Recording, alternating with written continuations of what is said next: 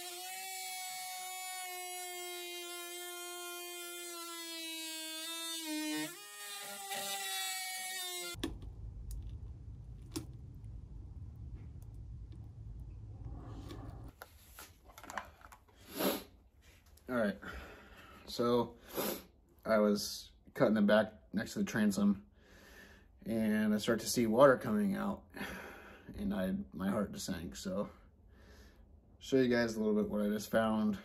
I think there's a hole in the back from underneath the shelf was, and water was sitting in there and it got built up, and I think that water got behind the fiberglass and it's in the transom now. So not what I was wanting, but we'll see how it looks when I cut it out. So as you can see, there's some water right here, and from what it looks like is that right here somebody did a repair for the shelf, because this isn't factory, and they left an open hole for water and other stuff to get into. So it's been sitting outside, so I'm not really surprised, but I'm kind of surprised that somebody would think to fiberglass and leave a big old gaping hole, but it is what it is. I'm going to cut through here all the way down to the bottom and see if there's water that's coming out. Majority of the water that's coming out right now is just going down and finding my saw cuts and just running down there. So let's get this cut out and see how much water damage is there.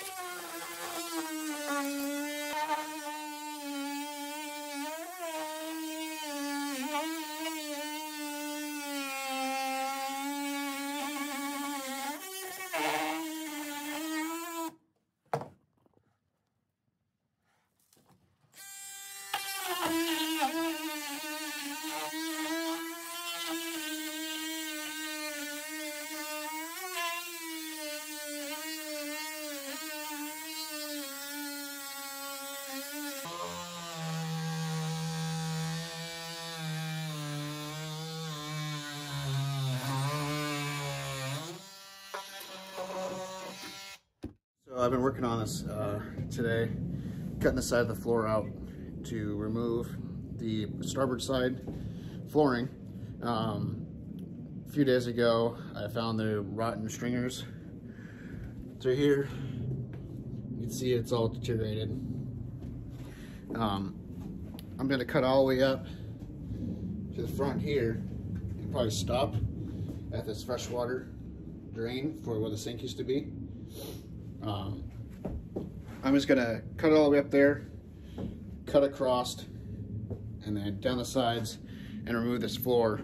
I'm pretty sure that the stringer is gonna be bad. It's not a big deal, it's just time consuming, but it's all part of this project. It's like you buy a boat for $1,000, so it's kind of hard to complain about that when you can go out and buy a brand new 26-foot boat for over $200,000 depending on the boat. So I don't have that money. Just a quick little recap of before I start to cut away this floor. This right here is where I used to drop down, because I used to have the fuel tank all the way through here, and then there used to be like a 1/2 inch or 5/8 plywood that goes across right through here, and that used to be kind of like this, the drop down, and then this used to be carpet down in here. But that's all removed. But it was so rotten that you could literally kick it off. The floor was so spongy all the way through here. But this getting wet kind of migrated up the side here. You can see right here, it's pretty shot. So like it's really wet. So that's for sure coming out. It's probably gonna end up cutting down the sides, and then probably finding a bulkhead and then phasing it in. So we'll see how it looks though. I'm not gonna keep my hopes up, but it would be nice if everything was better than I expect. So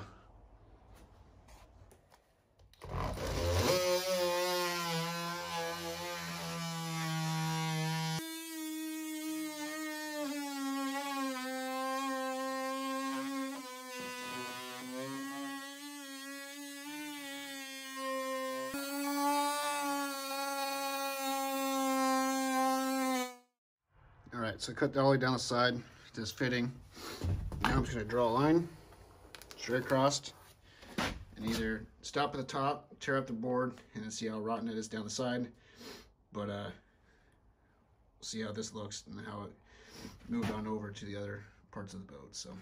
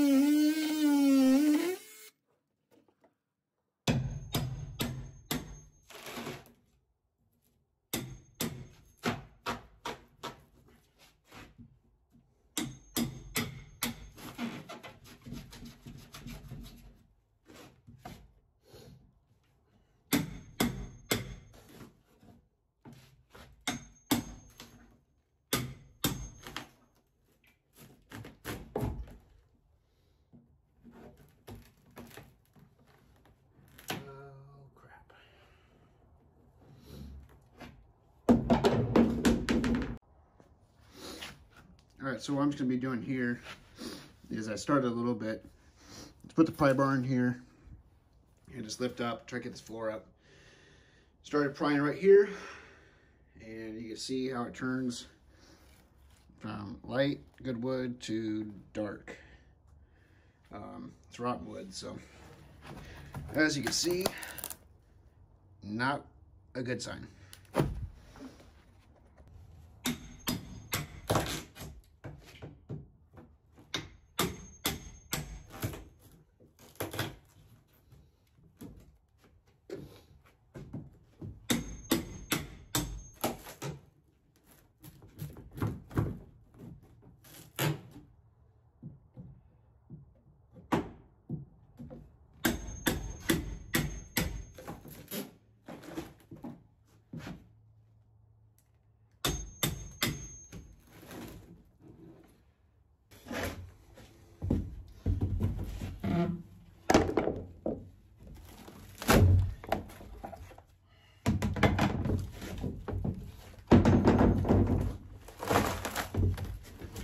She comes.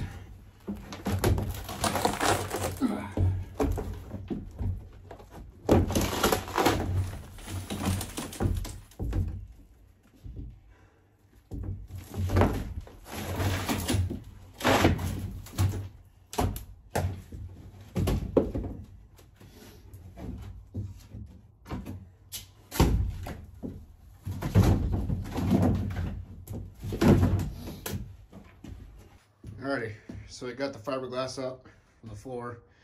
It pretty much came right up because it wasn't really attached at all because it's so rotten. This is the inside of the cab.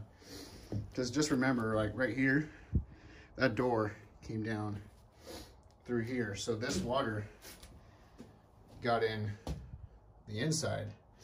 So I think it got in from either this hole right here, from where the radar was mounted at one time, and then they pulled it off, but they didn't cap it, and they left the wires going through.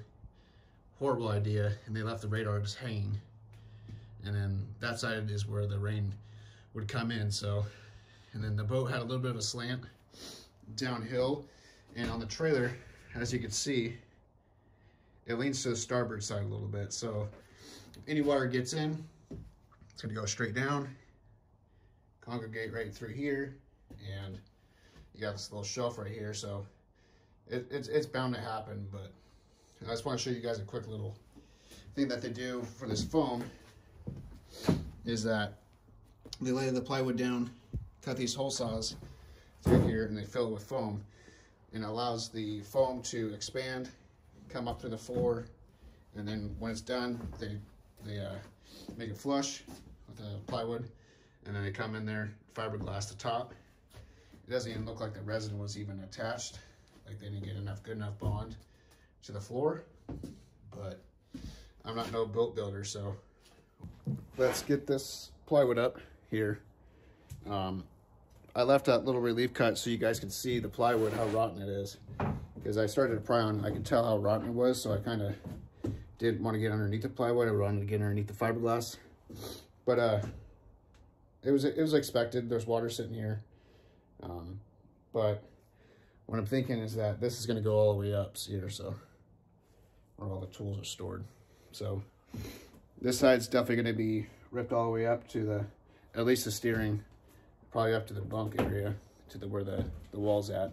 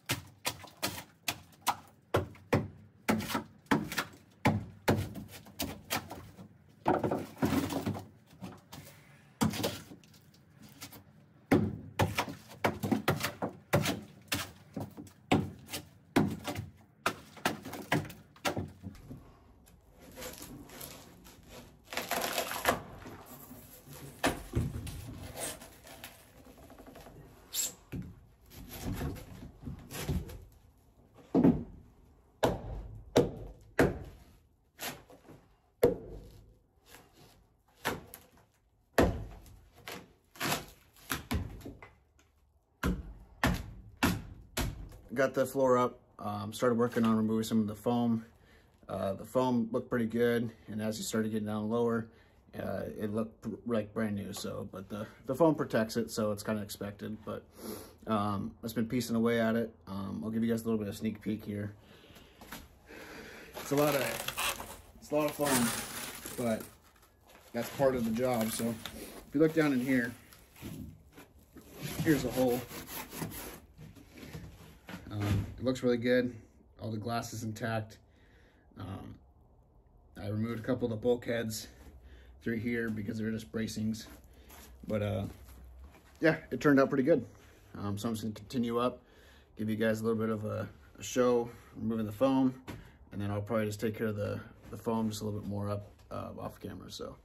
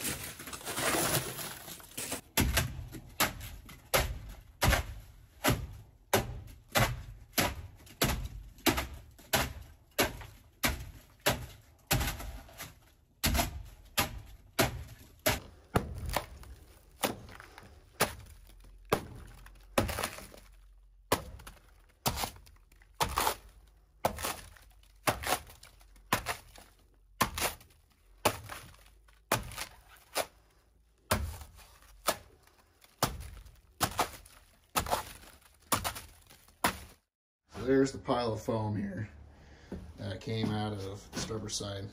That's only about 5 feet, so it's quite a bit of foam. It's gonna be quite a bit of garbage, but it's all part of restoring a boat. So I'd rather see a boat come back to life and have a little bit of garbage left over than just buy a new one and let things rot into the ground. So, but it's all part of the challenge, and I'm enjoying the restoration so far. And I want to thank you guys for supporting this channel. I want to thank you to my friends and families for supporting me, and all the people that were doubting me, because that kind of pushes me also. But I want to give a huge shout out to my sister, because she's been watching my boys on the days that I can work on this boat. Since my wife and I, we kind of have opposite shifts. Since I work night shift, she works days. But I want to thank them. Also my mom, also the people that I send my videos to, like friends and family, and then they share it with their friends. So, but main majority of the people I need to thank is you guys for watching these channels and these videos. But it's a pretty cool experience, and I'm really enjoying it. So stay tuned, and let's get this floor ripped out. Thanks.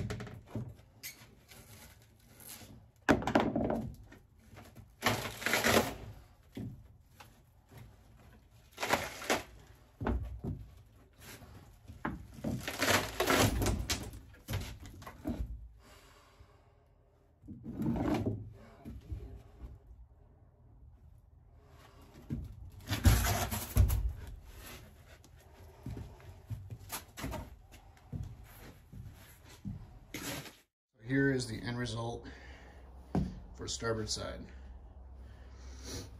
You can see right here on the last section I removed, there's a little bit of rot right there. But this whole thing is gonna have to get replaced anyways. God, it looks like some true 2x12, or forgot what they use for these stringers, but it's definitely strong. So I got the floor removed all the way up to the helm. It's going to be a big project since the stringers are rotting all the way up. So I'm thinking that I'm going to have to replace all the stringers, but it is what it is. If I have to replace them all, that's great.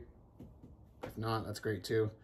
But I'm kind of expecting it. So if they're rotten, I'm not going to get mad about it because it's a $1,000 boat and you can't get mad about a $1,000 boat. But stay positive and just keep tearing away, and eventually you're going to get down to bare bones and then start rebuilding it. So there's been some comments on what the tools I've been using on the project. If you guys have any questions on that, links down below.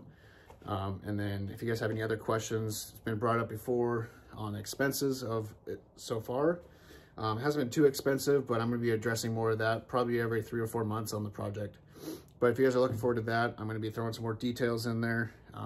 I read every one of your guys' comments, so if you guys have questions, I'll address it, I'll reply back, or I can address it in a next video, because there's a lot of people replying. I'll probably just do a broad standards for everybody. So that's probably gonna be it for this video, since it's getting pretty up there on the time.